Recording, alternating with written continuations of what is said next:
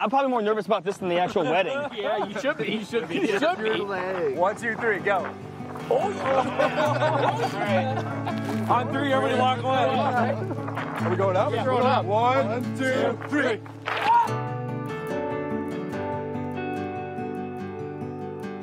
Thank you all for being here, sharing in this wonderful moment for me and Brooke.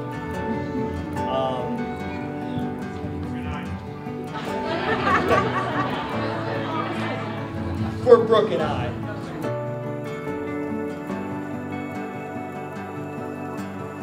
I've been looking forward to giving this speech for about 27 years now. I wasn't sure this day would ever come until the day I was introduced to Eric. Brooke has been my best friend since before I even knew what a best friend was. We've grown up side by side with one always catching the other when we fall.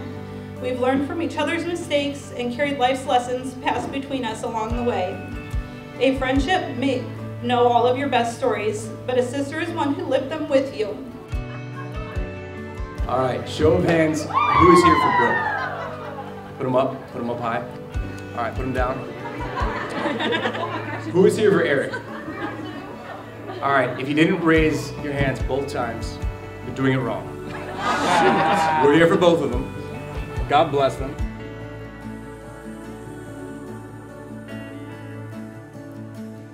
Now, the second approach is tough. The first approach is easy, the second is tough, and it's unique. And it's uniquely found here in what you're entering into, in marriage. A covenant relationship is built off of a promise that you make, the vows that you take today. And this is important, because if your relationship is based off of how good the other person makes you feel, even if it's based off of the children that you have, how good you're doing financially, vocationally, those things will come and they'll go. The reason I'm married is because we made a vow to stand by each other through thick and thin. How much can I possibly give to that one person that I pledged my life to? In marriage, you will find out, each of you, that you have flaws and imperfections that you didn't even know you had before. Is character change caused by confrontation. And that is when someone comes and they say, here's an issue that I'm seeing, they're honest about it, they talk about it, and we say, you're right, can you forgive me? Can you forgive me? And by doing that, you will be able to help each other grow, because you will see each other in a way that nobody else in this entire room will see the other person, because you will have the most intimate relationship. It is my pleasure and honor to introduce to you for the first time Mr. and Mrs. Eric Bednash. You may kiss the bride.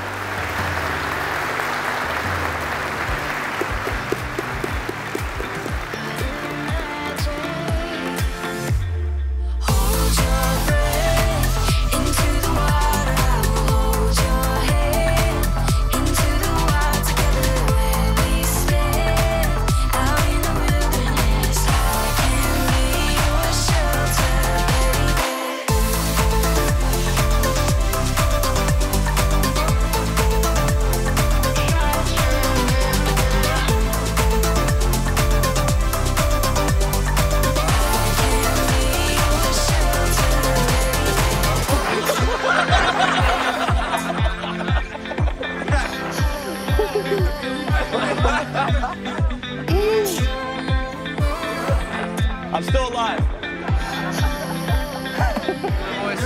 Brooke, you're great. You planned it out. You were so stressed for no reason because it all went well. And young Bergen is here to tell you more. Ziggity-day, oi, oi, oi! And that's all we've got, folks!